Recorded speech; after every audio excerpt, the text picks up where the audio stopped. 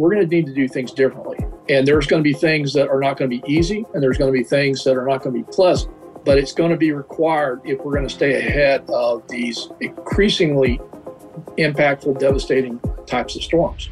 Today, we hear from an emergency management all-star, not just for the state of Florida, but all of America, about the lessons from Hurricane Ian and what lies ahead. Here from Ballard Studios, it's 13th and Park. The future doesn't belong to the faint-hearted.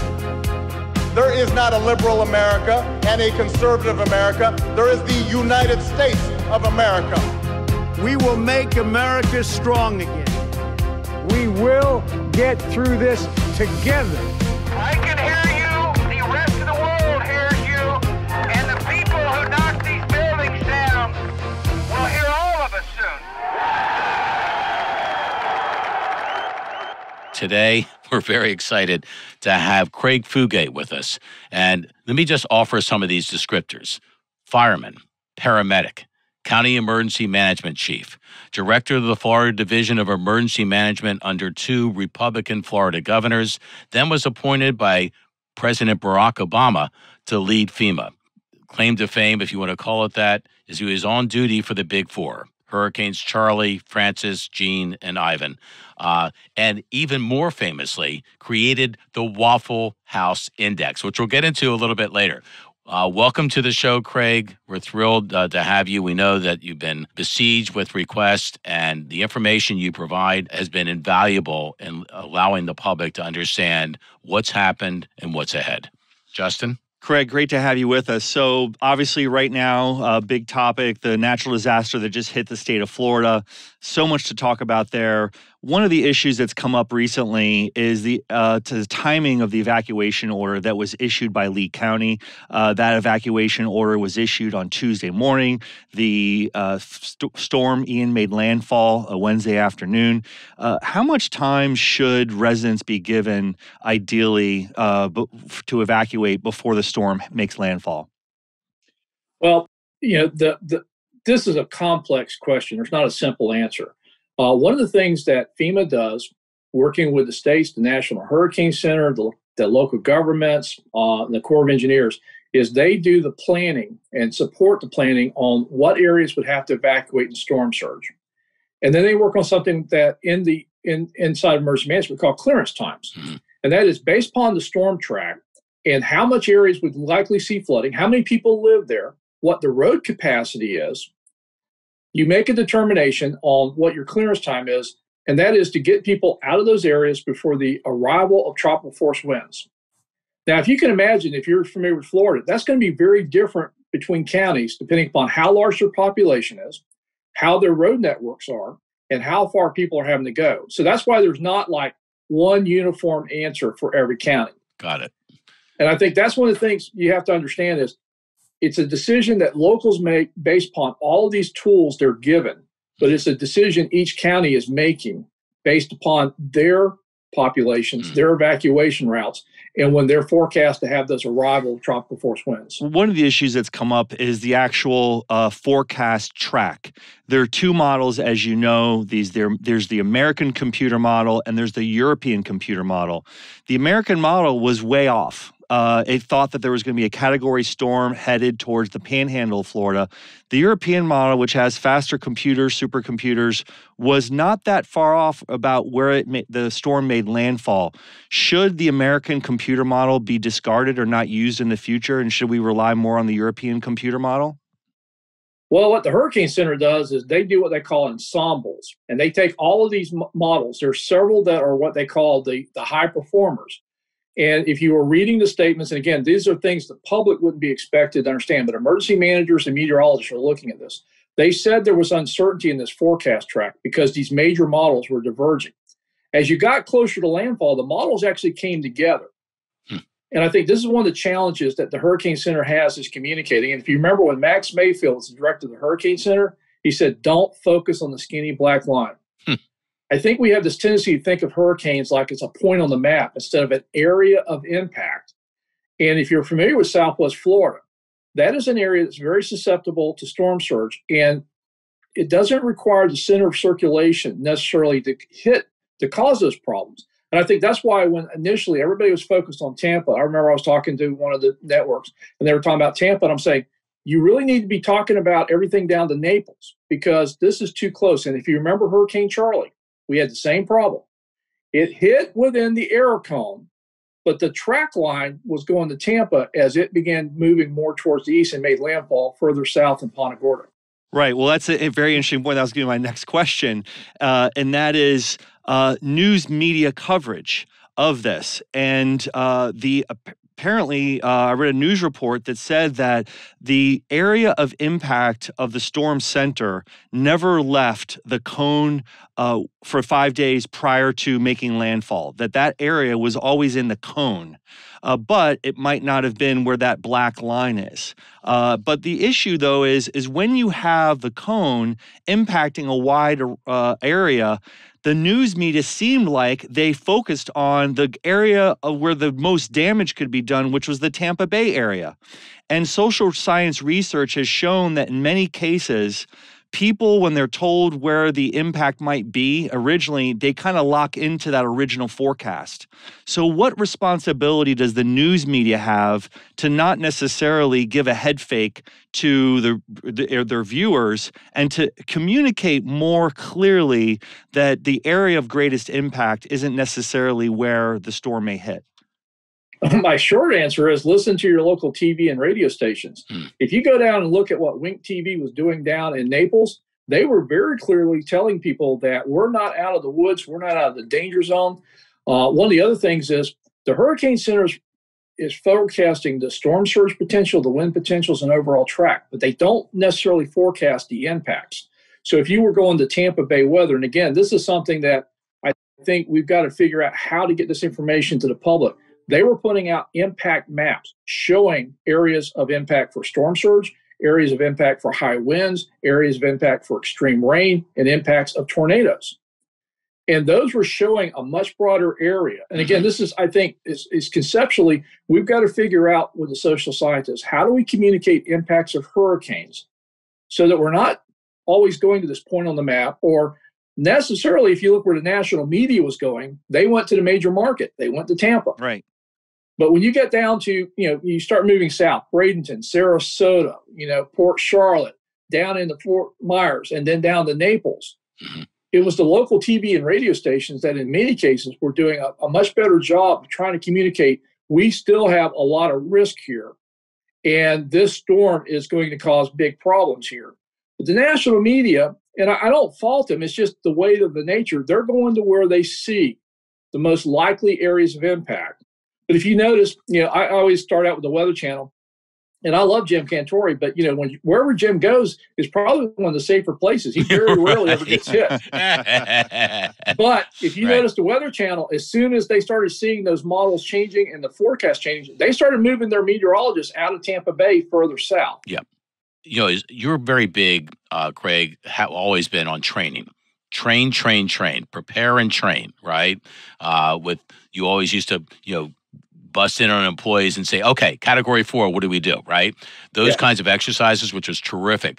Doesn't the news media also maybe benefit from that kind of training? So the seasons, the kind of reporting they have, so they're more accurate, you might say, and more timely in their accuracy when a storm like this blows through?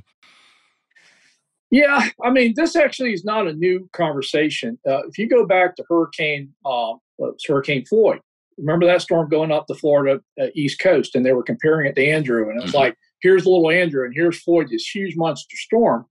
And we started seeing evacuations taking place that were, far in excess of what local officials were forecasting because it wasn't coming ashore. And we saw millions of people evacuating because the national media kept hyping this was a huge, dangerous storm. Everybody was looking at the satellite image. And so I remember I was up in a meeting. I was still with the state. I was up in a meeting in Washington. You had the Weather Channel, a lot of other folks, the National Hurricane Center. And it really came back to how do you communicate this? Because you got this, you got this really scary storm. It's really getting a lot of attention. Yet the local officials were only doing some precautionary evacuations on some of the barrier islands, things like the RV parks, things like that. But they weren't ordering major evacuations because they were still not looking at any direct landfall effects. What kind of natural disaster keeps you up at night? When I say that, I mean, which of the big five or six, right? Hurricanes, tornadoes, floods, earthquakes, forest fires. What's the one you know is going to be the most complex and potentially difficult to effectively address? Geomagnetic storms. Wow. People don't think about it because it's something that, it's kind of this, we talk about it, but nobody really has experienced. But we go back to the 1850s. There was this event called the Clarendon event where you had this major geomagnetic storm. It was so powerful that the telegraph operators could disconnect their batteries and their telegraph still worked. Wires were bursting into flames. Wow. And it has the ability to disrupt communications, satellites, power grid. And it's one of these phenomena that is, as we're learning more and more about, it's in our era. It is a potentially most disasters affect a geographically defined area. And COVID we had all over the country. Now imagine damages to very large transformers, electrical grid, communication systems across the entire United States at the same time. How often does that happen? Fortunately, it's rare, but we'll periodically, you'll see a news flash that there's a geomagnetic storm or there's a corona mass ejection heading our way. There's been impacts. I remember back in the 90s, we had one that knocked out some satellites, one of which carried a lot of pager traffic. Back in the days before we had, the cellular phones and everybody had pagers. And people were going, my pager hasn't gone off in a couple of hours. I wonder what's going on. And it was the satellite that went down during one of these storms. Up in Canada, Hydro-Quebec, they actually had one storm where it took the transformers and melted the cores of them. There was so much energy being produced. And those kind of things, they're fortunately not frequent. But as our infrastructure and our dependencies have grown on things like satellite communications, GPS timing signals, and the power grid, it does expose even greater risk. Hurricane Ian is now making landfall in southwest Florida with winds of 155 miles per hour, and that is just shy of a Category 5 hurricane.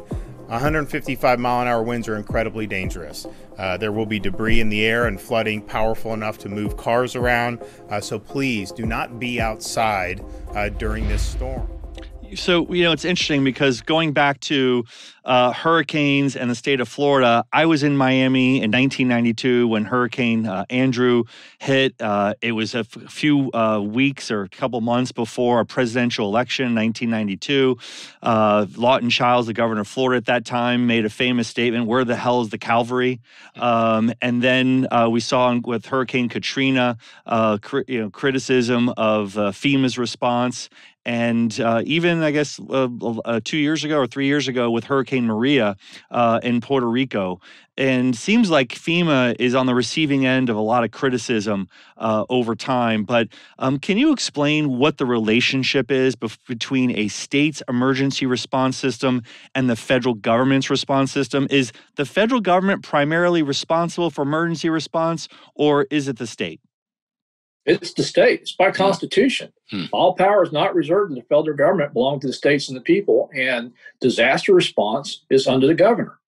FEMA's job is on behalf of the president to coordinate federal assistance to the state. And I was, I had done this both at the state level and the federal level. And when I got to FEMA, I wanted to make it very clear to my folks. I said, we stand behind the governor, not in front of the governor. Mm-hmm. And our job there is to support them and help them however we can. And sometimes it's technical assistance, sometimes it's past experiences, but in most cases, it's making sure the resources that they need are there before they need it. And what do you do in a situation where a state's emergency response system may not be up to the task of dealing with the disaster that they're being confronted with? Well, I'll use some coach speech. We coach them up. Okay. They're the players. They're the talent on the field. We send experienced people in. We work with them. We support them. A lot of times it's not that they're not able to do the job. It's just their first disaster of that scale, and it's just so overwhelming. And having people that can come in there and are not there to take over, not there to boss you around, but are there to support your team. I'll give you an example. Okay, when this storm was out there, before it ever hit Cuba, the FEMA team was already heading down to the state EOC, the FEMA regional administrator. that is based in Atlanta was in the state EOC. Those teams were actually syncing up. This is something that, I think when we responded in the '04 hurricane season to all of those disasters, my counterpart, Bill Carwell, was a federal coordinating officer. He and I basically were, stuck together. We did everything together as a team, and we had our two separate teams integrate that way. So logistics, state was sitting next to the federal logistics. So there wasn't this passing emails back and forth. They're sitting side by side dealing with these problems. And I think, we talk about the separations of state and federal government, separation of powers between all stuff, local, then state, then federal. I said, in a disaster, we need to collapse that down. And so if you remember, in Hurricane Charlie, we went to Charlotte County and set up base there. We pretty much went to where the disasters were. I had great people back in the state EOC that could manage a lot of this stuff with our federal team there. But that was the thing I learned, and that's what I really took to FEMA is we need to be there before they need it. And again, this is something after Katrina, Congress clarified. FEMA doesn't have to wait for the governor to put in a formal request to start spending federal dollars to move resources. That's interesting. Yeah. So, this is, again, the lesson is you never get time back. So if you think it's going to be bad, respond like it's bad, because you can always turn stuff off. It's just hard to get caught back up if you get behind. Isn't this, when you look at all the predictions of climatic, weather-related events moving forward, and the predictions are fairly consistently saying there's going to be a lot more of it. There are going to be more hurricanes and earthquakes and tornadoes, all the rest, all the perils of nature. Are we better prepared today than we ever have been, and how much better must we be moving forward to be able to address what we know is coming? We're getting to the point of the system is starting to fray. If you look at what happened in 2017 with 3 hurricanes hitting, basically 3 different states, it pushed the response capabilities that we had built as a nation to the very limits. By the time they got to Marie, in Puerto Rico, there was a lot of stuff that had already been deployed. They'd already been hit by Irma.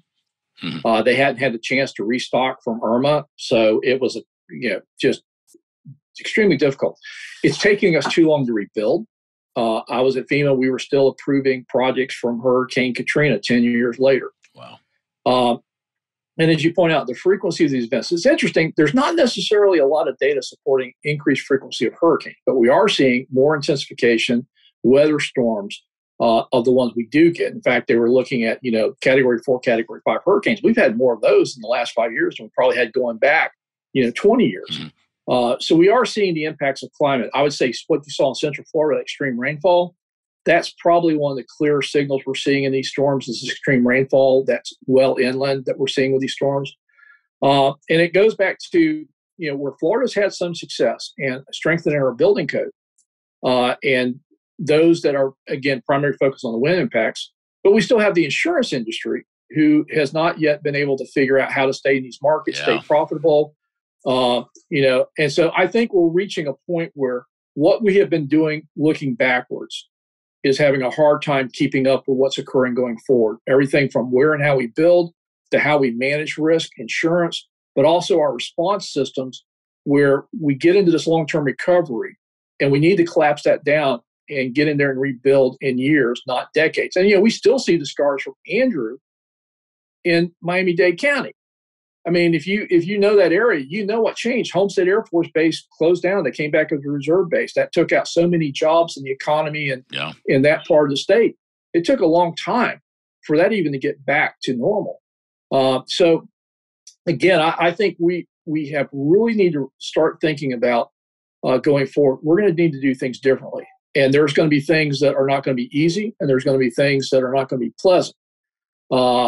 But it's going to be required if we're going to stay ahead of these increasingly impactful, devastating types of storms. Well, Craig, I was going to ask you the final wrap-up question, more of a personal nature, but you kind of dropped one, something I got to follow up on right there. You said it's not going to be easy and it's not going to be pleasant. Can you elaborate on what's not going to be easy and what's not going to be pleasant if we need to adapt to the changing environment, disaster environment that we're going to be living in? Yeah, again, a lot of the impacts of disasters come about from where we live, how we built, and our economic statuses. Okay, so it sounds like maybe where we live and how we build is going to have to change. Yeah, and we have to be careful. If you've watched storms in Florida, when we've had these storms hit, particularly our low-income areas where there's a lot of rental and affordable housing, when those get wiped out, we tend to gentrify and build back better, right? More expensive, better on the tax base, but we keep displacing people. So if you go up to Mexico Beach, what they feared was going to happen has happened. A lot of people that live there said, it's going to get gentrified. We're going to get priced out of our homes. And if you go back to Mexico Beach, except for the El Governor Hotel, there's very little signs that they got hit by a Cat 5 hurricane. It's all built back. Mm-hmm. It's built back better. It's built back much more expensive. It's no longer affordable for those residents who used to live there. So last final wrap-up question. It's literally your job to wake up every day thinking about natural disasters. So I'm curious, what does Craig Fugate do to relax and to get his mind away from the worst calamities that happen to humans? Ham radio.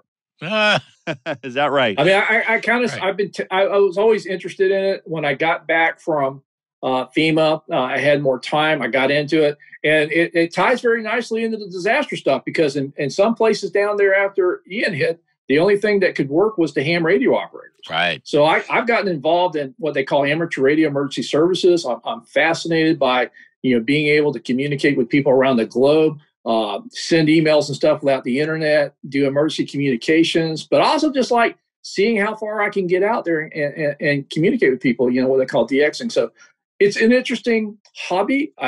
My wife thinks I spend far too much time on it sometimes, but it has a nice tie back into my idea of how do we build resiliency. And this is the idea: what happens when the internet goes down? What happens when communications go down? What's left? And it turns out it's broadcasters, local radio and TV stations, and ham radio operators. I think his handle probably should be Mr. Calm. Craig, we really appreciate it. Please keep doing what you're doing. What you really look for in crisis is expertise and cool. You have both of them. You've been supported by members of both parties, leaders from both parties, for one reason. You know what to do, how to take an assessment of a situation, and then how to communicate it. And we're really privileged that you took some time with us today to share this with us and with the rest of the world. Take care of yourself. Well, thanks for having me. It's good to see you guys. Good to see you, Craig. Thanks. Well, I don't know if I want to duck under the table, to shelter myself from the next storm or not. But wow, that was something, especially your last question. Yeah, I just couldn't resist asking. His job for 2 decades has been thinking about disasters. So I was just curious. And it was interesting that his hobby, the way he relaxes, is by communicating through ham radio. So that was fascinating. But this hot topic that exists, and it should be debated and it should be reviewed in terms of both the prediction and the weather forecast that was made, the hurricane track forecast that was made about whether the local government officials made the right decision in terms of evacuation. But I do think that, as he said, it's a very complex decision. It depends on the road capacity. It depends on the population near the point of impact. So those are complex questions, and I think that that'll be reviewed, and hopefully we'll learn from it and do better the next time. To your point, to your question, once the narrative is set, it's hard to upset that narrative or change that narrative. And 5 days out, the narrative was to Tampa Bay, get ready for the big one. And I live in Tampa Bay, so I've seen these warnings come and fortunately go. We took it very seriously. The news media basically not only took it seriously, they said, this is where it's going to be. Right. And the cone, which is fairly wide, all that I think you have to communicate is, if you're anywhere inside that cone, take the greatest precautions you possibly can, and the emergency management officials should respond accordingly, that if you're in the cone, you're in the cone of danger. Anything could happen. think worst case scenarios and hope for the best. Right, and that's the lesson. But when you have the population, the mass population that lived in that cone, if all of the people in the cone were to attempt to evacuate, that could potentially be a chaotic situation as well. I believe it was Hurricane Ivan, I believe, in South Florida, where people were evacuating and they were running out of gas on I-95 going north to Orlando because there was the whole 95 from Miami to Orlando was a big parking lot. Yeah, so many millions of people were trying to get out of Miami and South Florida. So it's a challenging question for emergency planners, but I do think that the media has a responsibility in this. They need to make sure they continue to emphasize the fact that just because they're standing and doing a stand-up from Tampa doesn't mean that's where it's going to go, because I think that's where viewers can be misled. And I think Craig made a good point. He said, listen to your local news. So he focused on Wink, which is based in Fort Myers. That's the local TV station there. And he said they were communicating the right message, but some of these other national news organizations weren't. Last thing is the politics of all this.